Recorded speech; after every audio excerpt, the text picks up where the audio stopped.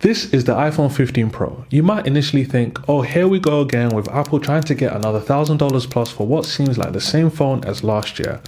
I had the same reservations. However, after using this phone for the past 30 days, I'm starting to believe that it could potentially be the best iPhone ever despite some of its immediate flaws. So maybe the most important question for you is, should you upgrade to the iPhone 15 Pro? Well, let's answer this question and of course roll the cinematic.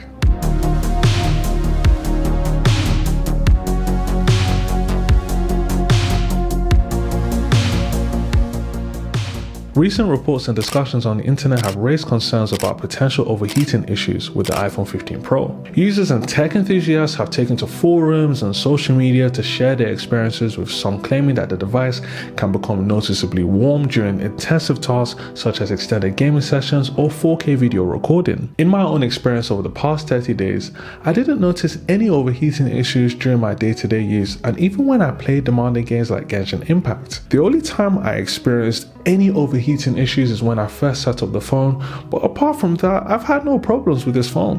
When it comes to design, the most noticeable visual change is the smoothing of the sharp edges that were present in previous generations. This means that the iPhone 15 Pro now has a notably different and more comfortable feel, while the iPhone 15 Pro, like the rest of the line, still retains its flat sides that wrap around the phone's edge.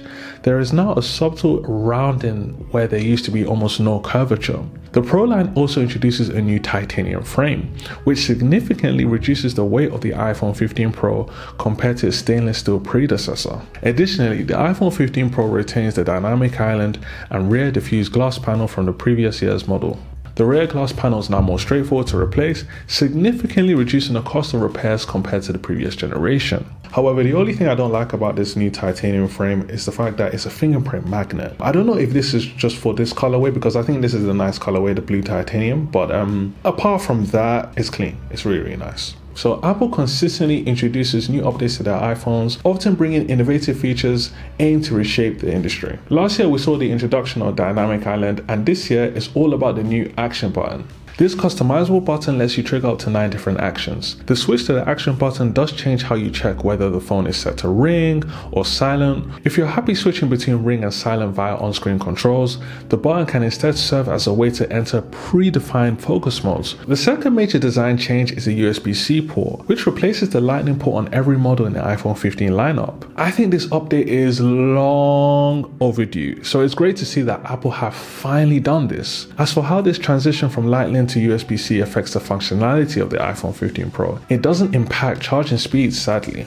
So obviously it's about time that Apple finally add USB-C ports to their phones. Like, I just think we should have had this about a few years ago now. But I think we should also have fast charging now, because even in Android phones that cost around £250, if you're in the US, $300, you got fast charging. You know what I mean? I just don't understand how fast charging is not a feature yet with the iPhone. Then again, you know, Apple, I guess they take their time, and probably when they do want to do fast charging, let's say probably next year with the iPhone 16, they'll probably try to do something that their competitors are not doing. They'll probably take it up a notch. So whatever they do with fast charging will probably shake up the industry essentially. So yeah, we'll have to wait till next year, I guess, hopefully.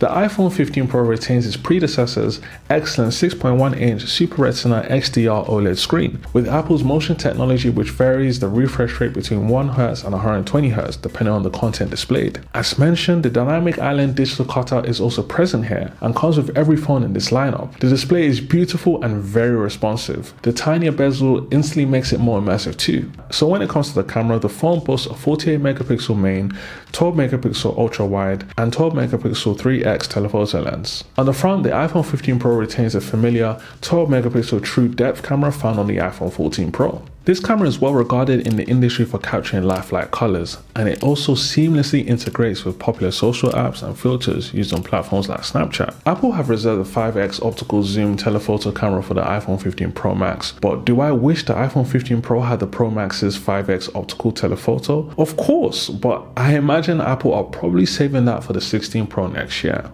In well-lit settings, the iPhone 15 Pro excels at capturing a lot of details using all three of its cameras. I would have liked to see Apple Apple include higher resolution sensors for the ultra wide and telephoto cameras, similar to what Google has done with the Pixel 8 Pro. I think this would have provided some more flexibility beyond what the wide camera offers. Any opportunity I've had to take a photo with this phone, I've honestly taken it. I've been around London, I've just wanted to see how rich the colors can come out, and it's pretty amazing, you know. I feel this is where a lot of Android phones fall short. You know, they may have fast charging or like 120 hertz refresh rate on the screen. I feel like Apple are at the forefront of cameras, you know, or camera quality. Under the hood, the iPhone 15 Pro is powered by Apple's latest chip, the A17 Pro, which makes it one of the fastest phones in the market right now. The A17 Pro is more than a simple upgrade compared to the A16 Bionic.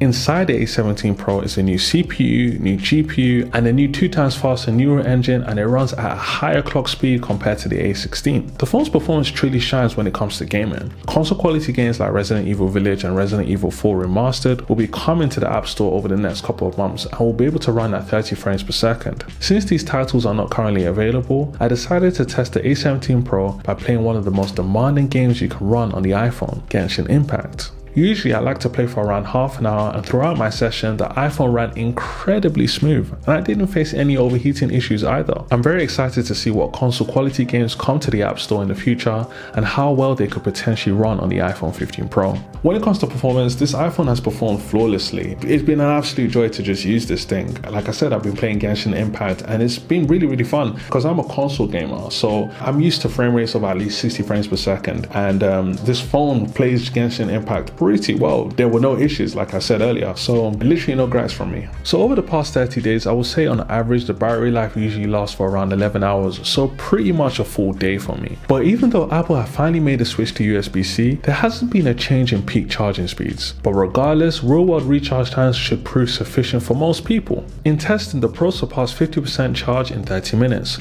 with a full charge taking around 1.5 hours. For people who tend to hold onto their iPhones for extended periods, the 15 offers a new charging optimization feature. This feature allows you to establish a maximum charge limit of 80%, which is designed to extend the long-term health and capacity of the battery. So should you consider purchasing the iPhone 15 Pro? Well, if you're in the market for one of the most powerful smartphones available, especially if you're a photography enthusiast or someone who appreciates top-tier camera quality, and if you're into filmmaking, then this phone might be the perfect choice for you. On the other hand, if you're budget conscious, prioritize exceptional battery life, or require a telephoto camera, this phone may not align with your needs. For additional tech reviews, be sure to explore my latest review comparing the Xbox Series X to the Xbox Series X. I'll see you there.